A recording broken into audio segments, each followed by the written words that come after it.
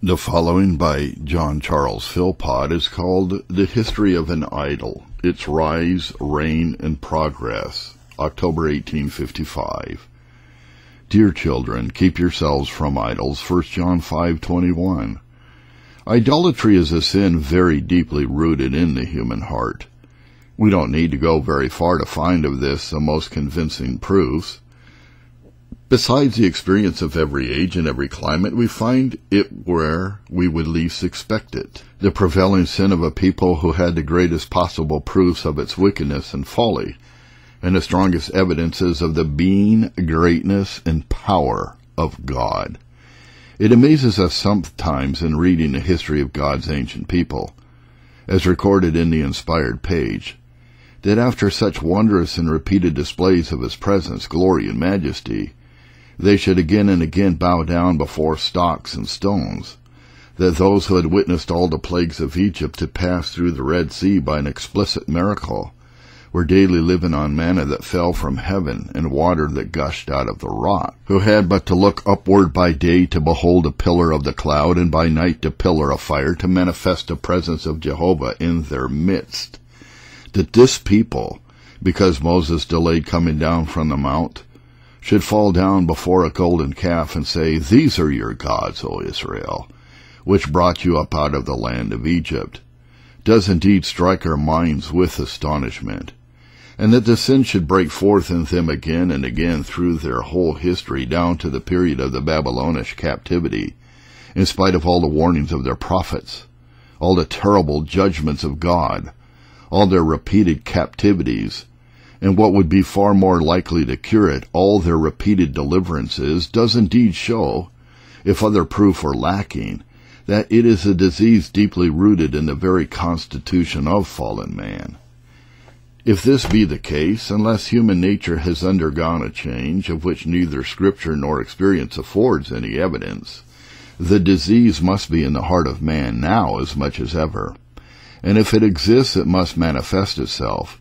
For constitutional malady can no more be in the soul and not show itself than there can be a sickness in the body without evident symptoms of illness.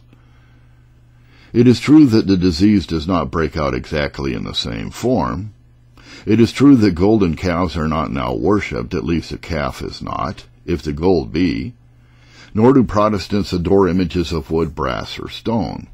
But that rank, property, fashion, honor, the opinion of the world, with everything which feeds the lust of the flesh, the lust of the eyes, and the pride of life, are as much idolized now as Baal and Moloch were once in Judea, and Juggernaut now is in the plains of Hindostan, is true beyond all contradiction. But what is idolatry? To answer this question, let us ask another. What is an idol? Is not this the essence of the idea conveyed by the word, that an idol occupies that place in our esteem and affections, in our thoughts, words, and ways, in our dependence and reliance, in our worship and devotedness, which is due to God only? Whatever is to us what the Lord alone should be, that is to us an idol. It is true that these idols differ almost as widely as the peculiar propensities of different individuals. But as both in ancient and modern times the grosser idols of wood and stone were and are beyond all calculation in number, variety, shape, and size, so is it in these inner idols, of which the outer are mere symbols and representations. Nothing has been too base or too brutal, too great or too little, too noble or too vile, from the sun walking in his brightness, to a snake, a monkey, an onion, a bit of rag, which man has not worshipped. And these intended representations of divinity were but the outward symbols of what man inwardly worshipped. For the inward idol preceded the outward, and the fingers merely carved what the imagination had previously devised. The gross material idol, then, whether an Apollo, the statue which enchants the world, or a negro fetish, is but a symbol of the inner mind of man.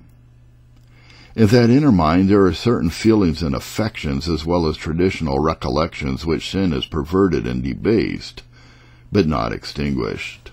Such are a sense of a divine Creator, a dread of his anger and justice, a dim belief in a state after death of happiness or misery, and accountability to him for our actions, and a duty of religious worship. From this natural religion in the mind of man, a relic of the fall, sprang the first idea of idolatry. For the original knowledge of God being lost, the mind of man sought a substitute, and that substitute is an idol, the word, like the similar term image, signifying a shape or figure, a representation or likeness of God. Against this, therefore, the second commandment in the Decalogue is directed. Now this idea of representing God by some visible image being once established by the combined force of depraved intellect and conscience, the debased mind of man soon sought out channels for its lusts and passions to run in, which religion might consecrate. Thus the devilish idea was conceived and carried out to make a god of sin. Thus bloodshed, lust, theft, with every other crime, were virtually turned into gods named Mars, Venus, Mercury, and so on. And then came the horrible conclusion that the more sin there was committed, the more these gods were honored.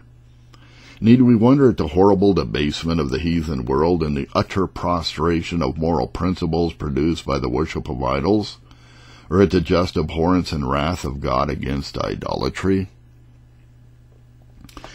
But we need not dwell on this part of the subject. There is another form of idolatry much nearer home, the idolatry not of an ancient pagan or a modern Hindu, but that of a Christian. Idolatry is the very breath of the carnal mind.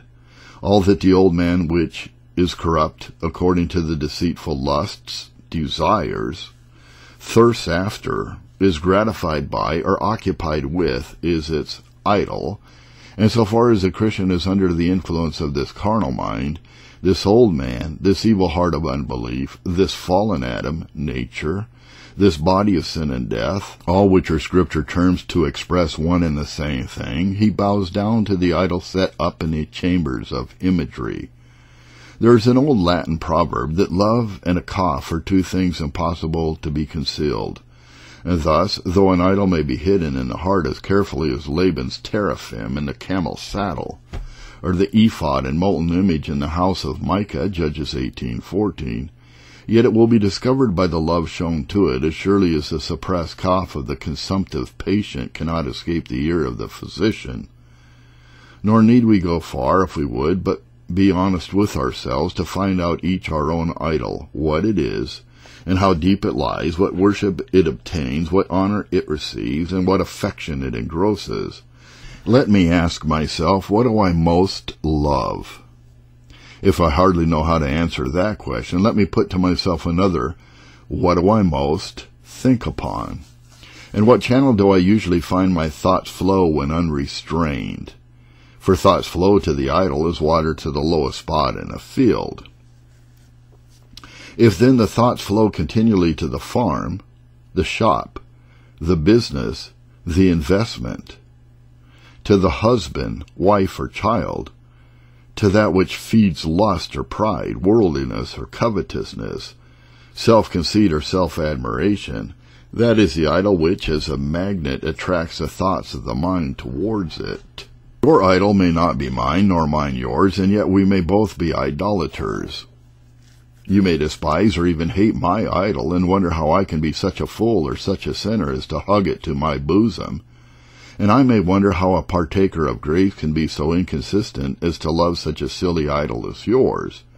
You may condemn me, and I condemn you. And the word of God's grace and the verdict of a living conscience condemn us both. Oh, how various and how innumerable these idols are! One man may possess a refined taste and educated mind. Books, learning, literature, languages, general information shall be his idol. Music, vocal and instrumental, may be the idol of a second. So sweet to his ears, such inward feelings of delight are kindled by the melodious strains of voice or instrument, that music is in all his thoughts, and hours are spent in producing those harmonious sounds which perish in their utterance. Painting, statuary architecture, the fine arts generally may be the Baal, the dominating passion of a third. Poetry, with its glowing thoughts, burning words, passionate utterances, vivid pictures, melodious cadence, and sustained flow of all that is beautiful in language and expression, may be the delight of a fourth. Science, mathematical or mechanical, the eager pursuit of a fifth. These are the highest flights of the human mind. These are not the base idols of the drunken feast, the low jest, the mirthful supper, or even that less debasing but enervating idol, sleep and indolence, as if life's highest enjoyments were those of the swine and the sty. An idol is not to be admired for its beauty, or loathed for its ugliness, but to be hated because it is an idol. You middle-class people who despise art and science, language and learning, as you despise the alehouse and ball field, may still have an idol. Your garden, your beautiful roses, your verbenas, fuchsias, needing all the care and attention of a babe in arms, may be your idol.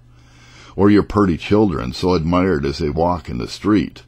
Or your new house and all the new furniture. Or your son who is getting on so well in business, or your daughter so comfortably settled in life, or your dear husband so generally respected and just now doing so nicely in the farm, or your own still dearer self that needs so much feeding and dressing and attending to.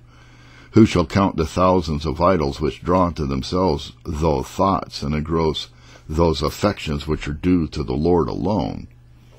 You may not be found out. Your idol may be so hidden, or so peculiar, that all our attempts to touch it have left you in it unscathed. Will you therefore conclude that you have none? Search deeper, look closer. It is not too deep for the eye of God, nor too hidden for the eyes of a tender conscience anointed with divine eye salve.